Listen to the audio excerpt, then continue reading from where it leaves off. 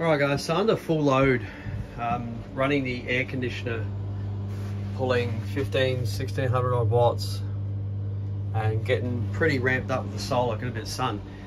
It's been out for a while now, which is good. I want to talk about temperatures and stuff. So that'd be like 30 odd degrees, yeah. Move over to that one. There we go. Now that one's not running, so it'll give you a stagnant temperature of what it is, 22 degrees. That one's running, so there's nothing going into that, nothing into this. That's the smaller array on the roof. That's the larger array, and that's not even active. That's the vehicle DC charger. I'm going to show you some temperatures here after running for 2 hours now. We've been running this system for, and so we'll get a reference point from, say, the cupboard work. So 20, I don't know, go here on the floor. 20 degrees. All right, so it's 20 degrees in here at the moment. I want to show you the temperatures, what we're getting. So we'll go for that one. You can see the 2 red dots. 22. Move to the next one. That's one of the solar controllers for the roof. This is the one that's really ramped up, so you're only at 34 degrees. 34, yeah. Try and move it around, 34. And then this one will be like 28, because that's that one there is the DC charger. That's the largest solar array on the roof.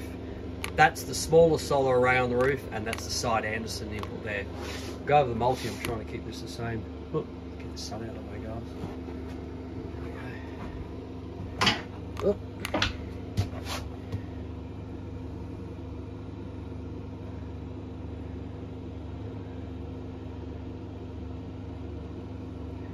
Now, 2 hours of running under here. Been running this air conditioner on heat, so it's a pretty decent load on it. And that's what you get, even like terminal temperatures and fuse temperatures. This one will be warming up. Oh, what do we get on the cable there? So,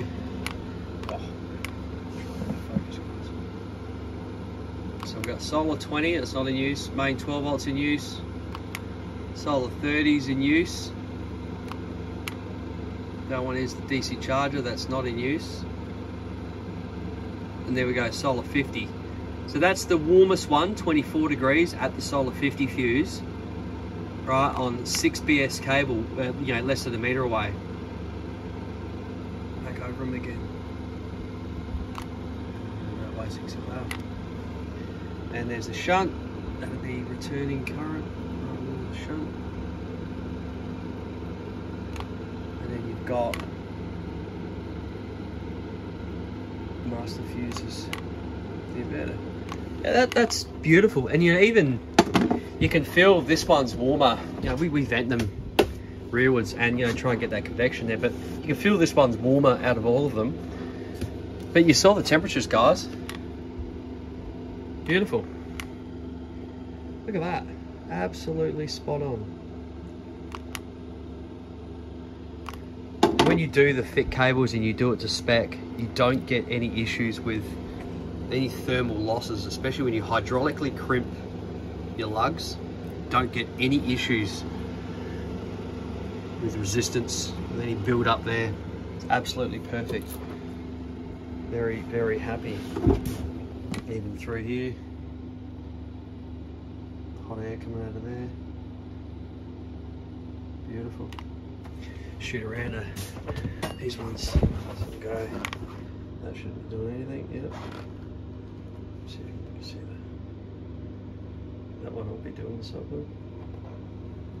That's pulling some air out. Beautiful. That one, a little bit. That one will be doing nothing. Cool. Should get this out a little bit more often for you guys. There you have it.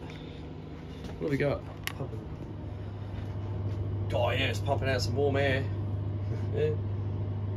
All off grid, guys, all from battery, so it's coming straight out of the Harrier. I reckon it's cycled now. 25. It's cycling down. It's definitely cycling down because that was the 1400 watt. Let's see if we can get it to temperature in here. It's bloody warm in here, eh? Cool.